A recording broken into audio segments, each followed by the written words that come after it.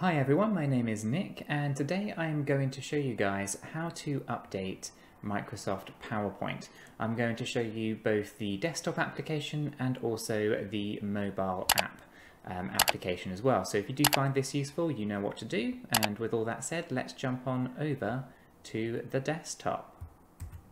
Okay, so here I am just within the desktop for Microsoft PowerPoint, and this is really simple to do. So the first thing that we actually do is head over to the file section in the top left hand corner here, and then from here we're going to go down to account. From the account section you'll have this little option just here called update options.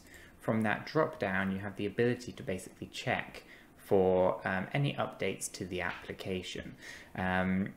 Now, if you don't see this, you might first of all have to actually enable the update functions. And once you've enabled the updates, you can then actually click on the Update Now button. So I'm just going to give that a quick click. This is going to give you this dialog box where it's going to be downloading and checking first of all, and then downloading your updates for Microsoft Office or Microsoft 365 in the case of my subscription. And it's then going to basically just download those and install them, and it may ask us to basically X out of all of the applications whilst it installs them. So let's just run through this process, and I might fast forward this video just to get things going at pace.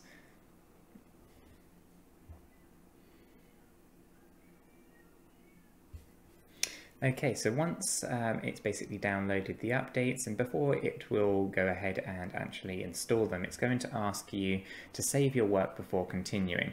So the second that we click this continue button, it will actually close all the applications for you and then install. So you want to make sure that if you have any unsaved work that you save that now.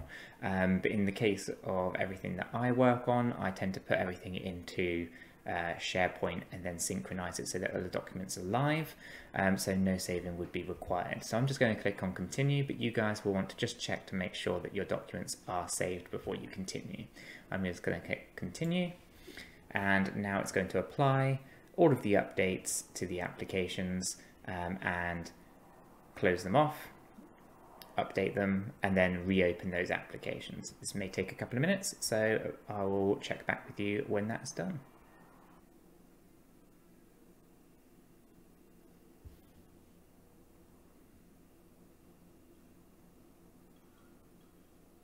And there we go, guys. So now we have effectively installed the new updates for Microsoft PowerPoint, along with all the other Microsoft 365 applications that I have installed. They've all been updated, so that would include things like Outlook, Excel, Word, PowerPoint, obviously, OneNote, etc. They've all been updated, all via this one function that we actually navigated through via Microsoft PowerPoint.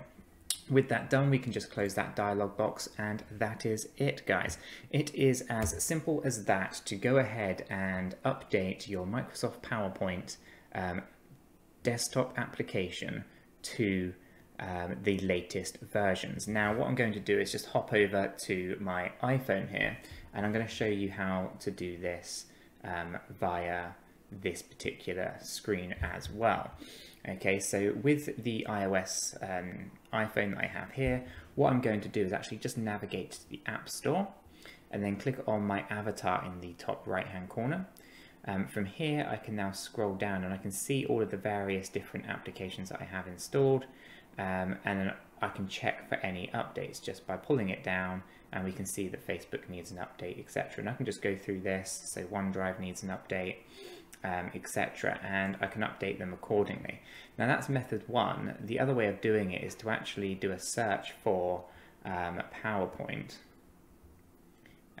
Just click that, and now this here would also say an update if there was actually an update required for PowerPoint, and then I can update this app directly here, in the same way that I know that a OneDrive app requires an update. I can search for their app in question, and if it says an update is required, you'll have this update button appear on the screen, and you can just go ahead and click on that, and it will download the updated version straight to your phone. And with that done, you can just hop back over to the desktop and you can see that it is installing there on my iPhone. And once that's done, it's ready to use. And that's it, guys. If you found this useful, you know what to do, and I will catch you guys in the next video.